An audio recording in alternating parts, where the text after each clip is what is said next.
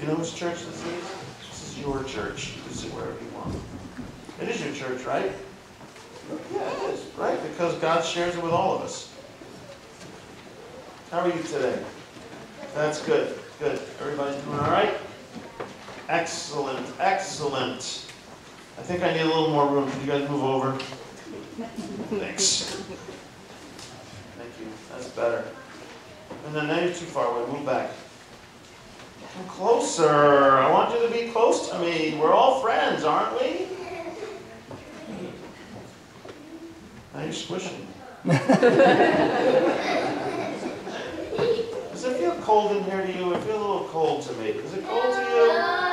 No? You're hot? I'm cold. I'm medium. You're medium? You're hot? Isn't anybody cold like I am? No. Only your head is cold, so that's good. How about, it's so early in the morning, isn't it? Are you guys tired? I am so tired. I cannot begin to tell you how tired I am. Yeah, that's what I'm going to do, Michael. I'm going to just take a nap here, and when you think we should be done with the children's sermon, wake me up and I'll say a prayer. Okay? Look at all those people out there. You think we have enough people in church? No, we need more people. I wish we had more people in church, don't you? And on top of everything, it's boring. What are you doing here? I don't even know. Oh, man, I'm just going to take a little nap. My alarm clock went off. Oh, no, already? Is it 7 o'clock in the morning already? Oh, my goodness. I know you guys don't complain a lot like I do. Right? You don't complain. Do you ever complain? No. Yes. We all complain a lot. Like your mom makes something for supper or your dad makes something for supper and puts it out on the table and you go, ew, why do I have to eat that? You do that, right? Yeah, I know. I used to do that when I was a kid. I don't do it now because I cook, so how can I complain? I put the food out there, right? Or when you have to do, you guys have chores at home, you don't want to do your chores. Why do I have to do that? You complain about that? Why can't she just do that? I don't know. You can't just do that. You don't have anything else to do during the day. Come on. Really? But here's the good part, though, because even though we complain, I know that we all say thank you a lot, too, right? Whoops. Maybe we don't. Like when you get supper and there are Brussels sprouts on the plate.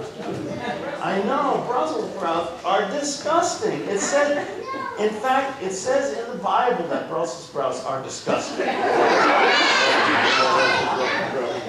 And yucky. It says they're disgusting and yucky.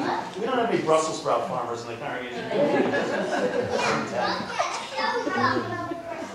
But what if you get on your plate Brussels sprouts, yucky, and like chicken, really good chicken, right?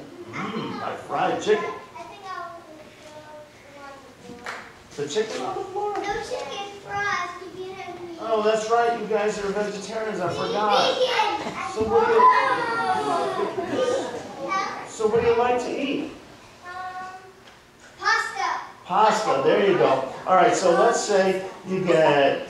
Oh, that's a good one. That's a good one. Let's say you get Brussels sprouts and pizza.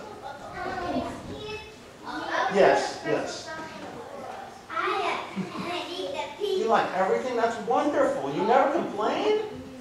Fantastic. That's so good to hear. You eat all your dinner. Very good. And when you're done, you say, Dad, Mom, thank you so much for a good dinner, right? Sometimes we forget to do that, right?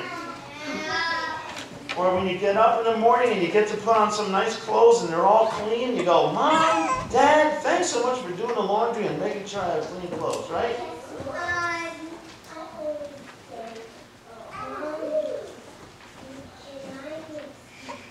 That's good. You're supposed to use it. So, you know what?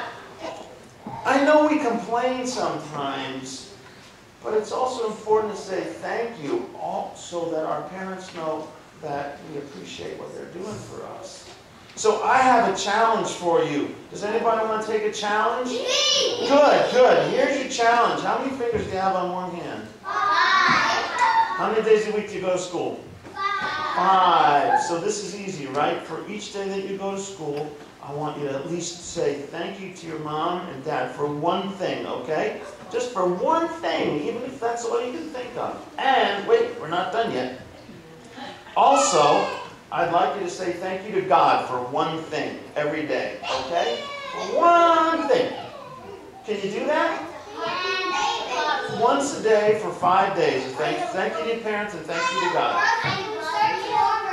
Start tomorrow. You can start today. Yeah, but you can do it today too. Your parents won't complain and God won't complain. They'll be happy. School tomorrow. Yes. Yep, tomorrow's school. Say thank you God for school. It helps me learn and be smart. How's that sound? Good. 5 different things. Different thing every day. That shouldn't be too hard. I'm sure you'll think of something. Yeah, I think I will too. I knew you would. I knew you would. Good. How about you guys? You gonna think of something to say thank you to your mom and dad for? Yeah, I already know. I already know today. Think of something and something to thank God for. Okay. Okay. So if you think of 2 things in a day, you can save them and then think of something new for the next day. Okay? I mean, you can say whatever you're thinking then. How about that? I know. I'll help you do this. We're going to say a prayer. How about we say a prayer and we'll thank God for all the good things we have. Okay, let's pray. Dear God, we know that sometimes we complain too much. And yet you give us all these good things. You give us this church where we can come and worship and learn about you and about your son Jesus. You give us homes and families and friends and school and all kinds of good things. You give us good food that we love to eat and lots of things that we enjoy doing. You give us our bodies that are strong and growing, and for all these things we thank you. Most of all, we thank you for that best gift, your son Jesus, who loves us for all time. So help us to say thank you to others because they bring you to us. For this we pray in Jesus' name. Amen. Thank you, guys. Good job. Thanks for coming up. Oh.